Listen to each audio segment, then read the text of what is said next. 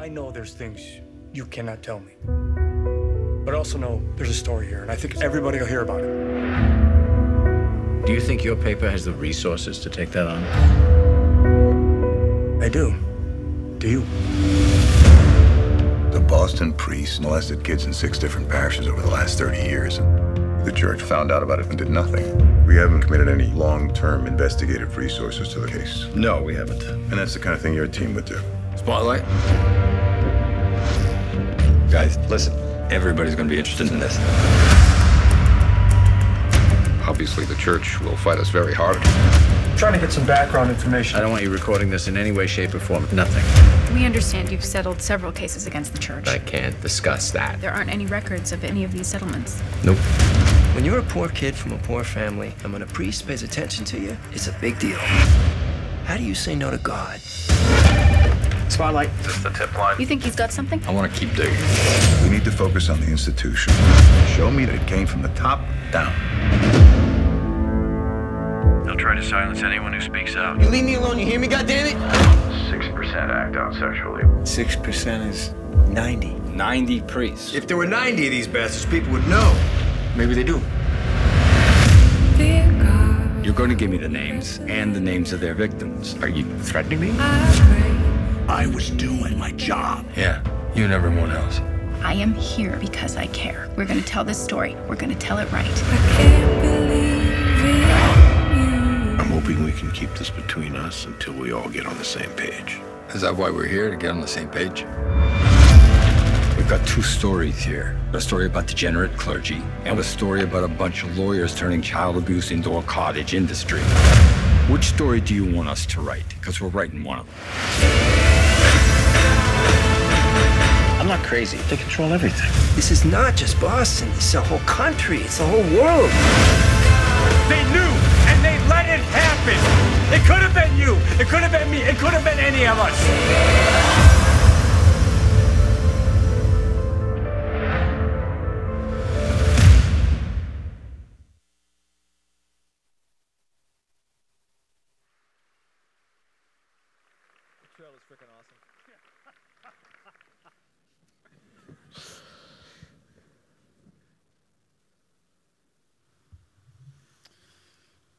Not a bad way to start the final keynote of ONA 15.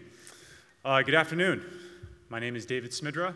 I'm the editorial director of Google Play Newsstand, and I'm also the only co-chair of ONA 15 who does not hail from Los Angeles. I've lived and worked in Boston for almost 7 years, and anyone who spends a few years in Boston cannot escape the city's unique character. The puritanical backbone which comes in handy when we get 9 feet of snow, the camaraderie of friends and families whose paths, for many decades and longer, have woven through the same schools, neighborhoods, and workplaces. The almost genetic belief in community, loyalty, a clear-eyed notion of right and wrong, and of course, the church. You cannot talk about Boston without talking about the church. But let me come back to that. A few years ago, at a different journalism conference, one perhaps not quite as well attended as this one, I listened as Bob Woodward and Carl Bernstein looked back on Watergate 40 years after their work. They were asked if any work of investigative journalism rivaled Watergate's ambition, its challenges, and overall impact. Their answer was the investigation of Boston area children being sexually assaulted by Catholic priests as conducted by the Boston Globe's Spotlight team. And now, like Woodward and Bernstein's work at the Washington Post, which was dramatically told in All the President's Men, the story of the Globe's groundbreaking investigation is now getting the Hollywood treatment. Spotlight in theaters on November 6th and already earning rave reviews at film festivals around the world tells how a small, driven, highly effective reporting team debunked the church's spin and excuses, broke open long-covered wounds that were never allowed to heal, and exposed a network of negligence and self-serving protection by church and secular leaders in a region where the religious and political ties run so long and so deep that it has always been hard to tell where the church stops and the government leaders begin. One character in Spotlight, as you just saw, tries to explain how he fell prey to an attack from a priest by asking, how do you say no to God? More than a dozen years ago in Boston, For these reporters, the question might well have been, how do you investigate God? The answer, as we will hear, involves some of the earliest and best examples in our profession of data journalism, posting source documents on the web, and the cultivation of online communities comprising sources and individuals impacted by the Globe story. So let's meet this incredible group of journalists. Leading the Spotlight team from 1999 to 2006 was Walter Robinson. He's worked at the Globe as reporter and editor for 43 years and is now the Globe's editor-at-large. Michael Rezendes is a senior investigative reporter for the Spotlight team. In addition to his work on the clergy sex abuse story, he shared a Pulitzer Prize awarded to the Globe staff last year for coverage of the bombing of the Boston Marathon. Sasha Pfeiffer is a Boston Globe columnist and reporter covering nonprofits, philanthropy, and wealth. She has also been a senior reporter and host of All Things Considered and Radio Boston at WBUR, and a host of NPR's nationally syndicated Here and Now. Matt Carroll was a Globe reporter for more than 20 years, and today he runs the Future of News initiative at the MIT Media Lab across the street from my office in Kendall Square at Google, which provides space for journalists to discuss the thorny issues of the day, works with members to create projects that address real-world media issues, and looks for cutting-edge storytelling and reporting tools. And leading this discussion is Josh Singer, the screenwriter of Spotlight. Josh also wrote the screenplay for The Fifth Estate about the rise and fall of WikiLeaks and its enigmatic leader, Julian Assange. He has written and produced episodes of The West Wing, Law & Order, Special Victims Unit, Lie to Me, and Fringe. Ladies and gentlemen, our final keynote of ONA 15, the Boston Globe Spotlight team.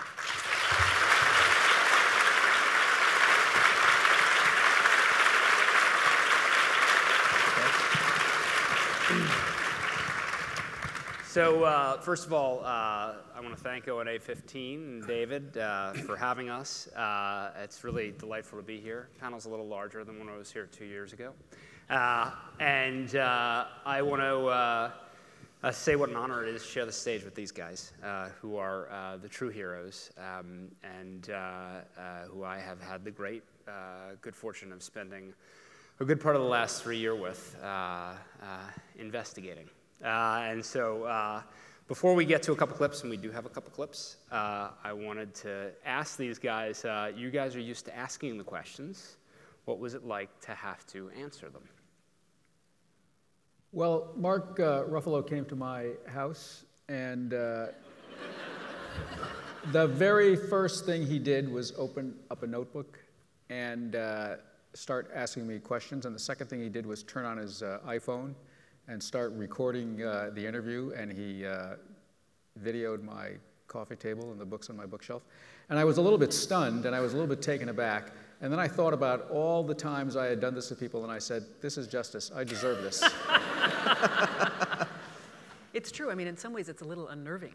You know, you have people asking you, I mean, in my case, Rachel McAdams wanted to know not just what I wore, and she wanted to know what I like to eat, and how often do you have dinner with your husband, and what kind of family did you grow up in, and what was your religious background, and that was a real turning of the tables for a lot of us. And even with you, Josh, and Tom McCarthy, the director, they came to Boston repeatedly and spent time interviewing us, and it was a little unsettling to be the one answering all the questions, and sometimes the questions were personal. I remember Josh once asking, how did this affect your marriage? You know, you had just gotten married, and you were working really long days, and then I thought, oh, our personal lives are going to be portrayed in this movie potentially. And so you realize how vulnerable we were in a way. And I think it was a good experience for us to remember what that experience is like for the people we do it to routinely.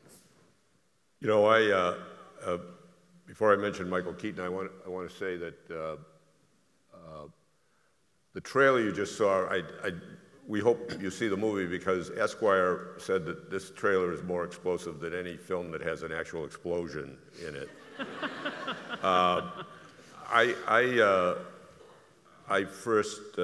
I was delighted to find out Michael Keaton was playing me. Actually, to have anybody play me would be great. But I was the Globe's Metro editor in the mid-'90s, and I was at a Metro editors conference at the Poynter Institute, and this film, The Paper, had just come out, where Michael Keaton played a Metro editor. Great film, right? It's a great film.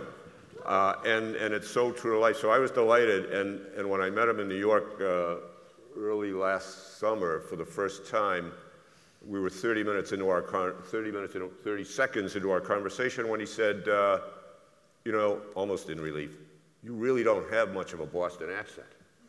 because, you know, actors hate to do Boston accents. And he had, I said, how did you know that? It turned out he had watched every videotape I'd ever been on of, you know, CNN or MSNBC or NPR. And so he had my voice down, he got my mannerisms down. I think these actors, it's pretty amazing for them to play real people. And they took full advantage of it. Right, yeah, it was interesting. I went out to dinner with Brian Darcy James the first time we met out in New York, and he was asking me how to pronounce certain words, and then we were just talking about family and our jobs and stuff, and then I'd sort of see him like leaning in closer to me like this, and I'd start going like this, and I was like, but he was just trying to study me and pick up mannerisms and stuff, and the attention to detail is incredible in the movie, like everyone's saying, and you know, he's got the glasses on the string, and there's a cup of Dunkin' Donuts coffee on my desk the whole movie. You know, it's not the stuff anyone's going to notice but me, basically, and you know, these guys, but it was really cool to see how hard they worked on this. As one extra little detail, they let us on the set a lot. It was quite amazing. There were scenes in the movie where we were just off camera. But I remember that oftentimes Michael Keaton would walk around with these big headphones, and people said to us, oh, they're listening to Rob, he's listening to Robbie's voice. Because Robbie had certain words where remember he says Monday instead of Monday? And so Michael was listening all the time to what Robbie sounded like to try to replicate that voice. We had, when we had sat with these guys, we taped them just so we could, you know, make sure we had all the information. They were kind enough to let us tape them. And so he literally, at some point I crossed paths and I hear my voice coming out of his ears. And I'm like, what are you listening to? And it turned out he was listening to the tapes of us interviewing these folks. I will say, you know, one thing that has been, for me, really wonderful is from the very beginning, Tom, our director, who co-wrote the movie with me, was very focused on verisimilitude. And in a way that, you know, I think the movie hopefully will reach a mainstream audience, but the way we crafted it is not mainstream. I mean, we don't have two protagonists going after the church. We have 6. We have these 4, and then we have Ben Bradley Jr. and Marty Baron, played by John Slattery and Liev Schrieber. It's a true ensemble, which is pretty much unheard of these days in a sort of major motion picture. And Tom wanted to get it right from the very beginning. And so we spent a lot of time with these guys, you know, coming up, bothering them repeatedly. They were kind enough to spend the time with us. We went and talked to other Globe staffers. We talked to other lawyers who were affiliated with the case.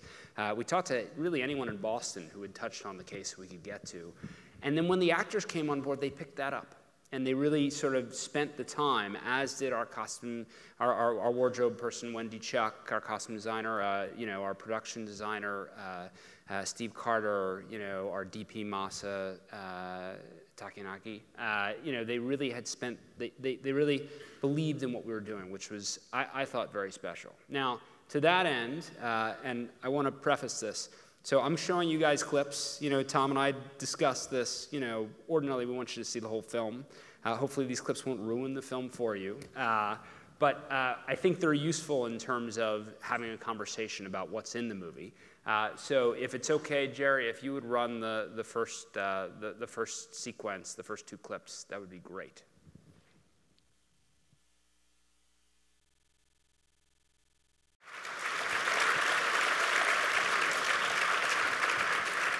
So I recall you, Sasha, telling me at some point that after this story came out, there was this rumor about this incredible database that you guys had found. And that, can you tell me, so what was it, other papers were asking about it? Or? We did. We started to get calls from other newspapers saying, we heard you guys have like this sort of like magic database that tells you how to find bad priests. And it was funny because it was incredibly tedious work. I mean, all of you know this. Sometimes investigative reporting sounds glamorous, but in reality, it can be very tedious and very monotonous. And when we came up with the idea of going through these archdiocesan directories, it's basically a phone book that every year the Boston Archdiocese puts out. It lists all its priests, where they're located, what their status is. And we realized that sick leave, awaiting assignment, clergy personnel office, these were often signs of a priest who had an abuse allegation made and they were yanked out of a parish. It actually might mean you were sick or you had a drinking problem. It often was a sign of a sexual molester. So I will never forget this tedious work. I can remember having directories in my lap, and they were really, like you saw, they were listed like this, and so we'd take turns calling out the names. Somebody would enter it into the database. Then somebody else would take the books and would shift the database and enter it into the computer. And I always say that I think I had 20/20 vision before. I think by the time it was over, we had all eroded our eyesight doing that project. But this ended up being an incredible resource because by the time we began getting anecdotes from victims and lawyers, plus getting files unsealed over time, inevitably it often matched up with our database. When a complaint was made, we would go to our database, and sure enough, that year, a priest got taken out of circulation. So it was an amazing thing that we didn't know if it was valuable at the time. It turned out to be invaluable. You know, we started out being asked to investigate one priest who had been in the news, been written about by the Globe, the Herald, the Phoenix, had been on TV. And we wanted to go deep on this priest, and we had a new editor, and we were frightened to death because he had asked us to do this. So we called everybody, and very quickly we discovered that there was a lot more than one. We thought maybe 10, 12. I think we were up to 13 by the time we were talking to Richard Seip. And we were trying to figure out how do we, if he said 90, if it's that many, how do we get there? And this was really the only way. There were no public records to speak of to get at it that way. And this is, remember, 2001, and believe me, I'm a 20th century guy still. I remember one day walking up to Matt, who was beginning to enter this stuff, and I saw on his screen something that had lines going that way and lines going this way, and I said, "What is that?" And he said, "That's a spreadsheet." It was my first spreadsheet. I'm actually on my third now, but. Yeah, you know, and so it was. How long? What is it? It was all of you guys, you know, for about 3 weeks. Is that right? Yeah. I mean, this was a magic database, but what people didn't realize is we built the database. We made the database, and it did take about 3 weeks of continuous effort. It's all we did for about 3 weeks. Right. So what I really love about that scene is it really shows the drudgery of what it lies behind so much investigative work. It was not real fun. It was really boring, but you just sat there for hour after hour going through the books and typing it in. But it was such an effective tool. And you don't know in the moment whether what you're doing really has any purpose or will be valuable down the road. And that's part of what I think is brilliant about this movie, I have to say, and what's so stunning about what Josh and Tom did is they took work that is real drudgery and somehow they made it seem like a thriller. Yeah.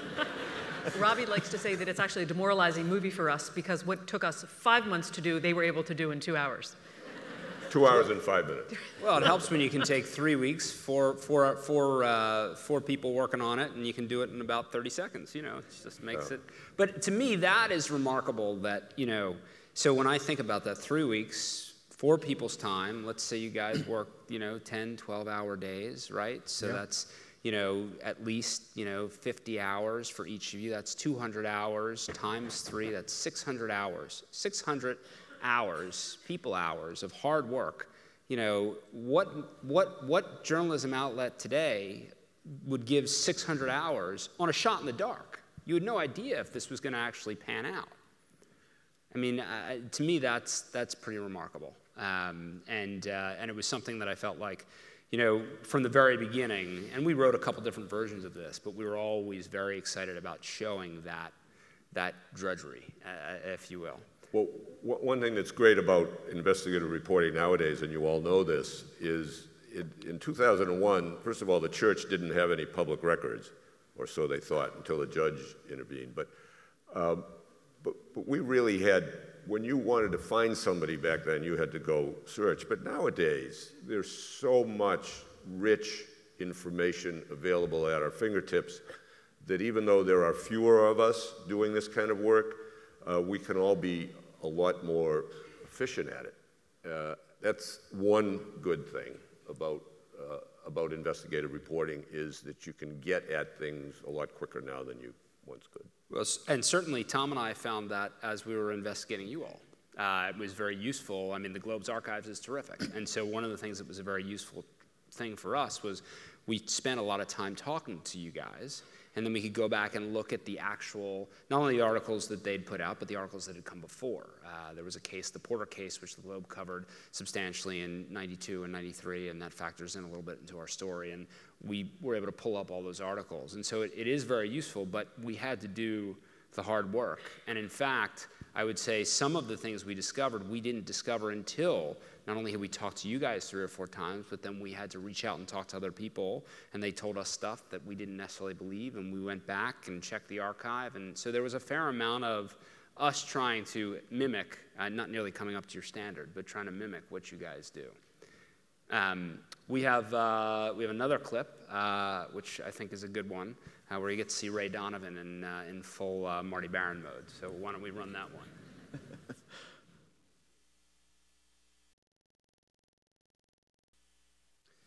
So that's, I don't know if any of you all have worked with Marty Baron. He is a treasure, national treasure and a real hero. This is an email which we got, speaking of documents. Robbie was kind enough to go through his emails when we were researching this and send us ones that he thought were pertinent. And this is an email that he sent fairly early on in this investigation, August 24th. They had literally been on this for 22, 24 days, and these guys had already come up with, as Robbie said, you know, a bunch of priests. And they went in and they said, look, we've got a bunch of priests. And Marty then, they had a meeting, and we don't have records of that meeting other than we have this email, where Marty says, I may not have been entirely clear in my comments yesterday. My view is that any story should focus on church policy and practice, how the church responds when there are credible allegations. You know, and he goes on to say what that means to him.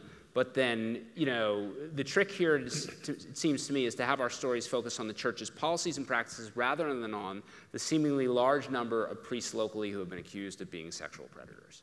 And to me, when I read this email early on in talking with you guys, it was a little mind-blowing. Because I thought about, in today's world, would this ever happen?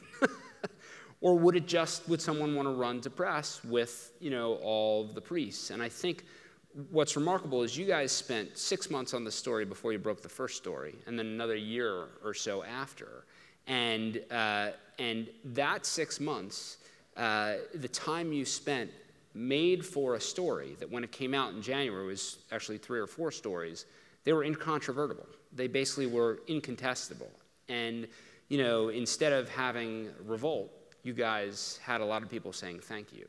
And that, to me, felt very, it felt, you know, it's a little bit best practices in journalism to me.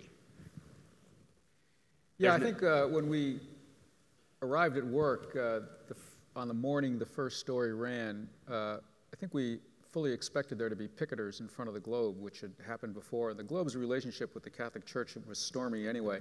But instead of picketers, there was an eerie silence. And a few minutes later, the phone started to ring and ring and ring and ring.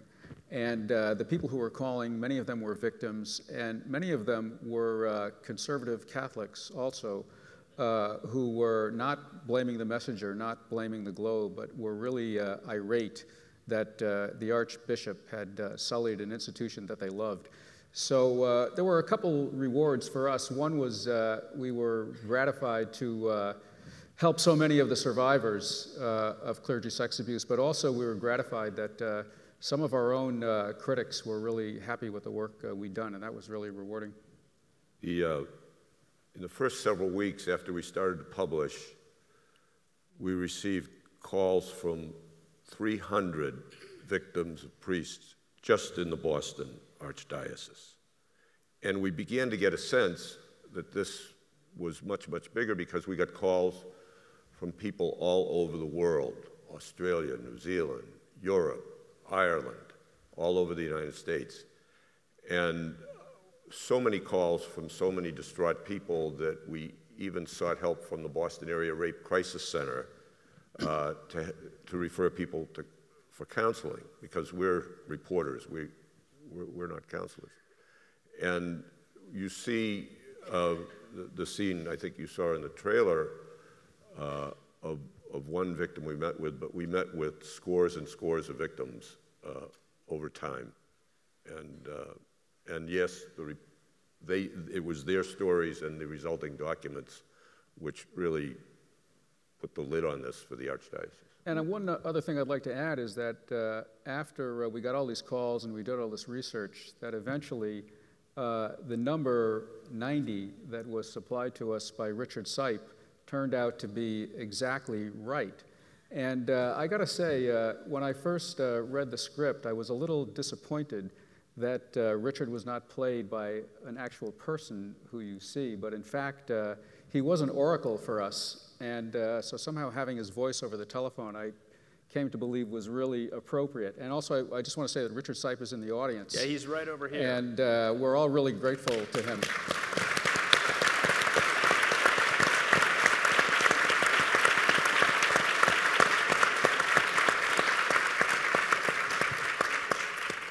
After our stories ran, we did get occasional calls from people who would say, you know, what is in the water in Boston? You know, what is wrong with your priest? And those are people who weren't getting that this is a system problem. And we now know from other reporting done around the world that when you can get into the file cabinets of your local diocese, oftentimes you will find this.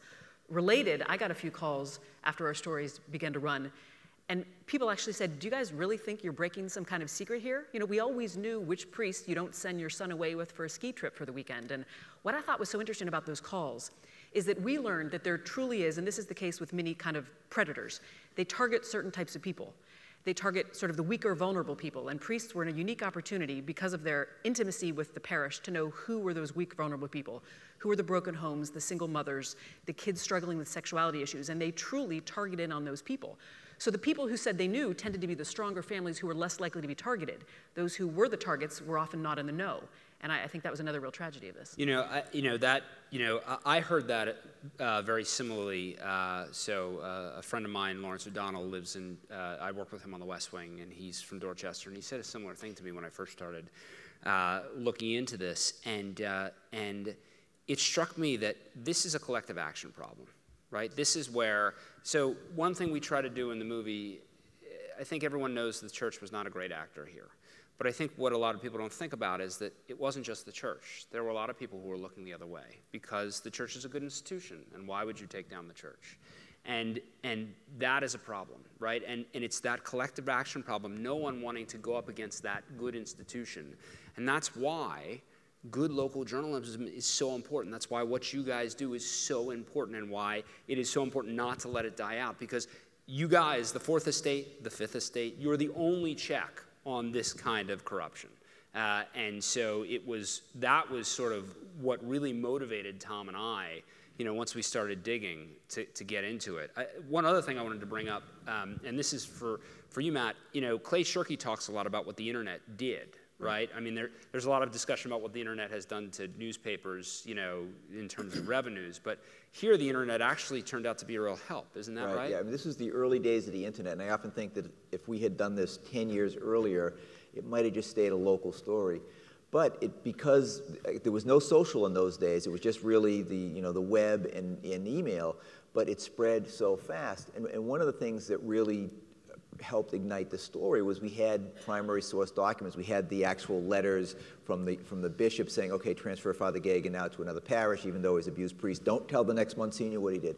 And so we were able to take those documents and put them online, which is actually relatively, it sounds, it's just a reflex thing now, everyone automatically does it. But in those days, it was a relatively new idea, and it really drove the issue. People could read the documents for themselves and see, oh my goodness, this is what, the hierarchy was doing to these priests. And I think it's another reason we had no picketers, because people could go from the story and then read the actual documents, which were the church's own documents. So people could see that the information was solid and it was true, and it wasn't just writers from the Globe expressing their opinions, that this was based on fact, and there was documentation to prove it. And this will sound cliched, but this project really did remind me of the importance of questioning authority, right? Of the institutions that really need to be probed and looked into. And one of the reasons I loved working for Robbie is, first, he has sort of an uncanny nose for a lie, which is an interesting instinct, but he also had a sense of what are kind of the little paid attention to seemingly boring agencies and organizations that people really don't bother to pay attention to as reporters. And what might they be doing because there's not much attention being paid to them. And Robbie wrote a Neiman Reports article about this, in which I think you talked about what are the soft underbellies of institutions where we can't FOIA them. We couldn't send a public records request to the church because it didn't fall under that rule, but there are often other ways in. And I feel like that's this reminder of what are the agencies that no one pays attention to? They seem so dull that we barely focus on them. Those are often places for great stories. Yeah. I mean, one of the great lessons we learned from this is that in any community, we just assume that our iconic institutions are behaving properly, that like priests are protecting children, and it wasn't happening that way. And I mean, these crimes are unimaginable.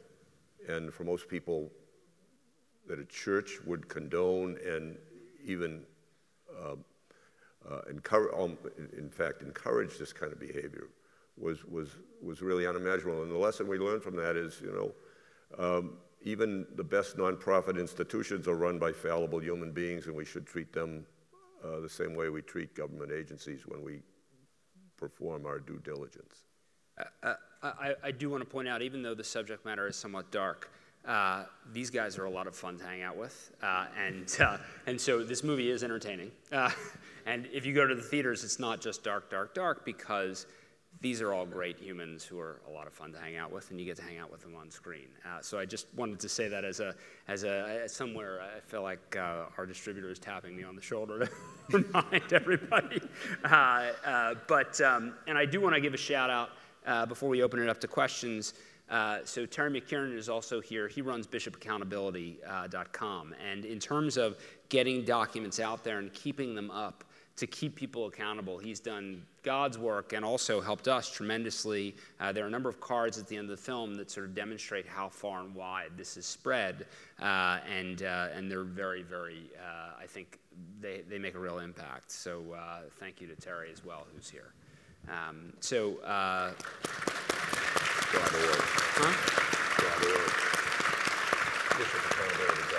Yeah, sorry, bishopaccountability.org. My bad. I think we should open it up to some questions. If anybody, I don't know if anybody has any questions. Hi, my name is Emmanuel Turi. I'm from C-SPAN. I'm also from Ireland, and I could relate to your story, and I think you hit the nail on the head. I did a quick name check of the priests where I went to boarding school, and of the two that the students knew who were problematic, and the stat I came out with was 5.5%, which is interesting. I also think of the institution, going after the institution. I'd like you to elaborate a bit more on that. I worked for the former cardinal in Ireland when he was a priest, Cardinal Sean Brady. And if you look at his story or Google his story, it's very similar to what Bernard Law did. Now, he stepped down in the last year. I'm just wondering why you decided to go after the institution and the accountability to the institution and Cardinal Law, who's still in the Vatican. Well, without the institution and its culpability and its cover-up, the vast majority of these crimes could not possibly have been committed. And the responsibility lay at the very top of the Catholic Church and even into the Vatican itself. And to this day, I think remains. In the vast majority of countries, priests who abuse children are not removed from ministry. And I think Marty Barron's charge to us wasn't to say, use the trite expression, it's not the crime, it's the cover-up. I mean, the crimes were horrific, but the cover-up, which allowed this to go on for so long, was that stunned people far more, I think, for many reasons than the individual acts themselves. The Globe and many other media outlets had for years been writing individual stories about priests who abused children. I used to cover the courthouse, and every time Mitch Garabedian filed a new civil lawsuit, I would dutifully write a story. Mitch Garabedian has filed another 3 suits against Father John Gagan. But we didn't just want to write a story about priests who abused children. We wanted to write a story about church officials who covered up for priests who abused children. And, the psychology of this is so warped. I mean, we know from the letters that the church thought the priests had sinned, and we would forgive this sin. And there was almost as if they were forgetting, overlooking the fact that this is actually a crime. Sexual contact with a child is a crime, and so priests would just be removed quietly and put in another parish. And again, in the pre-internet age, if you transfer a priest from the South Shore of Boston to the North Shore of Boston, the South Shore people would probably never hear from him again. That couldn't happen today, but at the time it could. You could just sort of disappear somebody, and that's how it was dealt with over and over again. Yeah, I mean, one of the things that struck us is, you all know, but we didn't know the difference between a beat reporter and long-term investigative, and so there had been coverage, by various beat reporters, right? But who has time as a beat reporter to go deep, right? And when Marty came in, by putting this team on this project, they had 6 months to go deep, And it was there that they were able to actually get at, you know, the real corruption within the institution. Yeah, and I think we try to make clear all the time that the Boston Globe by no means discovered clergy sex abuse. There were clergy sex abuse scandals all over the country before we came along. And I think it's really exactly as Robbie said, what we did and no one else did, we proved there was a cover-up, and we did it with the church's own documents. And I think that's what was so powerful about our work. And just in direct answer to your question, you know, Sasha said a few minutes ago that we should always remember as investigative reporters that our job is to question authority. And I think by holding holding institutions accountable and powerful individuals accountable for what they do and the actions they take really goes to the core of what investigative reporting is. We have another question out there.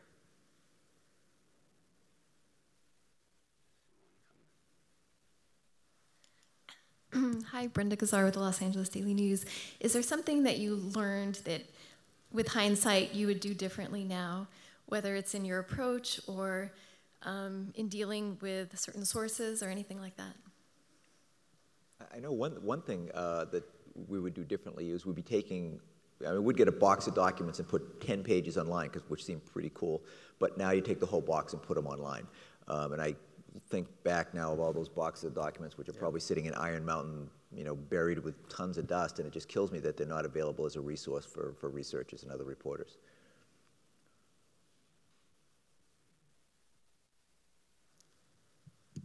Hi, I'm Kate Daly with the BBC.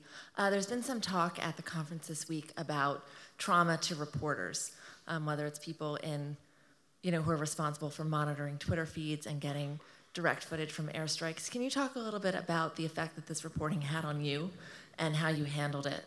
You know, actually, before we do that, I think we have a clip that oddly, I think will... That's a good way to duck a question. No. We're going to answer that question, but I'd like to first answer it with a clip we have. Can we run our last clip, please?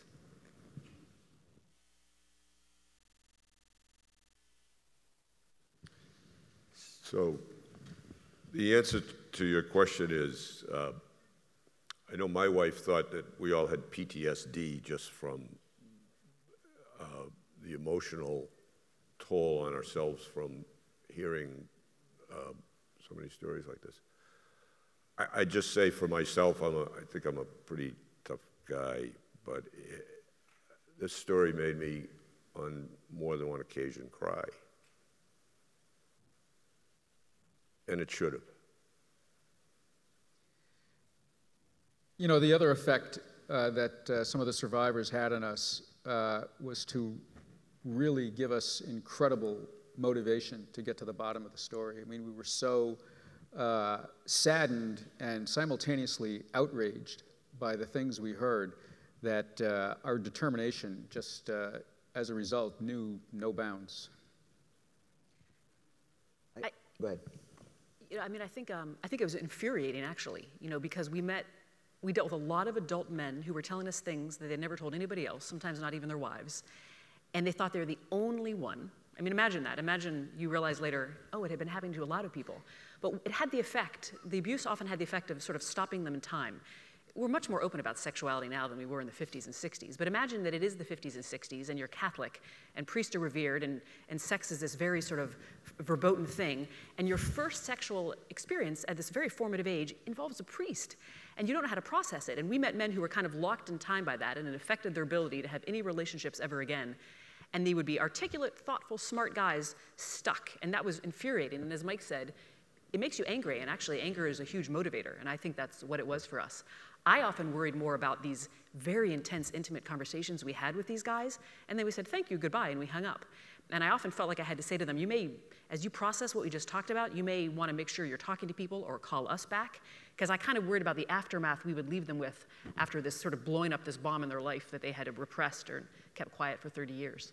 I do remember very distinctly, actually, to go back to that whole trauma question, talking to, I mean, we would have just sit down with these people for hours after hours, and we've been doing this for a series of months, and it was a late one afternoon, a guy calls in from somewhere Midwest, I think, and he started telling me his story, 12-year-old boy, befriended by the priest, and I remember thinking, I don't want to talk to this guy.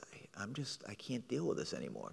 And it was hard. I mean, you just had to keep struggling through, but at some point, it was just overwhelming after a while. I was like, I had a lot more empathy for social workers after doing these stories. Yeah, because somebody had to stay compassionate, including on deadline, right? Yeah. When calls are coming in and you have pressure on your back end, and you're trying to deal with someone who's quite traumatized. Yeah, I would also say, you know, it's interesting because Tom and I sat with a couple of survivors when we were doing research, and then one or two we sat with again, you know, a couple years later when we went to film, and they had gone downhill, and it was incredibly upsetting. And I know you guys saw that over and over again. And you know, one guy in particular who was charming and funny and terrific, and you know, and is really struggling. And it was so upsetting. And I realized they'd seen that with hundreds of folks, not just one. So. The other reason I think we like this clip is that actually happened. You know, and you can clearly see that that's obviously a troubled guy, and there were many troubled priests, and why they were troubled is a different conversation, a larger conversation. But you know, part of the reason I love this project is it was a data project, it was a legal project. The Globe put up the resources to send its lawyers to court to get records unsealed, and it was ultimately successful in court. And it was a project that involved a lot of phone calls and door knocks. And I mean, I think we all know in our business sometimes, it's just hard to get away from your desk, but sometimes you only get stuff like that when you knock on the door. We had a case, we got to the point that all the archdiocesan clergy personnel files had to be released, and we were just inundated with insane allegations that we couldn't even write about because, as Ben Bradley, the John Slattery character, finally said, we can't do these priest du jour stories anymore, right? We were onto the larger issues. We were looking at the resignation of Cardinal Law, the Archdiocese of Boston teetering on the brink of bankruptcy. But we had one case, a priest named Father Meffin, and he had worked in sort of like a school for women who wanted to be nuns, and several women had claimed that he had like initiated sexual contact with them and said it was like making love with Jesus Christ. And it sounded literally incredible. Like we were like, that can't actually be true. And I was writing that little story. It was gonna be a small part of a larger story. And sort of at 4:30 in the afternoon, I thought, oh, I gotta try to call the priest. And I sort of thought he's gonna hang up on me, or he won't talk, or I won't be able to find him. He answered the phone. We had probably at least a 45-minute conversation in which he told me everything. Yes, I thought that if we had sexual contact, that was a way to have them stages of intimacy with Jesus Christ, but not intercourse, because that's sort of for the afterlife, and it was just crazy. But again, I sort of made a rookie error of not calling until 4:30 in the afternoon, because you know, sometimes we just forget that that yields the best thing you're gonna get, and it became a great story, just you know, written under intense deadline pressure later in the day. I think we have time for maybe one more question. Someone's been waiting patiently, and then. Hi, I was wondering how you did run those interviews with compassion under deadline. Did you have, towards the end, working from a template, or this has worked before, let's try this? I think everyone was individual based on what we were dealing with on the other end of the phone. You know, and you're sort of trying to test how much they can withstand in terms of questions, because obviously we needed a lot of details about what specifically had happened, what level of crime may have been. So I think it's a case-by-case thing. And we had, you know, the Globe, like almost all news organizations, has a practice. We do not identify victims or alleged victims of sexual abuse unless they want to be identified. So we were dealing with people who wanted to remain anonymous, so we tried to keep to a standard that we had to have two allegations from two different people against a particular priest, plus some corroborating evidence before we would identify that priest in the paper. But each time we got a call, it was, as Sasha said, it was a different case, and we had, you know, sometimes we had to make decisions on the fly. But you know, every day, we in 2002, we published over 600 stories on this, the four of us, and they added 4 more reporters to the team shortly after the, I want to say, shortly after the conclusion of the film, shortly after we published our first story. Very funny. To your question, you know, we were in effect giving psychotherapy to people, and needless to say, we had no training in that whatsoever. I mean, I remember I was in a room with 2 survivors. They were a brother and sister. They'd both been molested by the same priest, and their parents were in the room. And it soon became clear that the parents had never reported the abuse because they had another daughter who had a scholarship to a Catholic high school, and they feared that if they reported the abuse of their 2 younger children, their older daughter would lose her scholarship. And they were completely guilt-ridden. And before long, everyone in the room was crying. And I didn't have a clue about how to deal with it.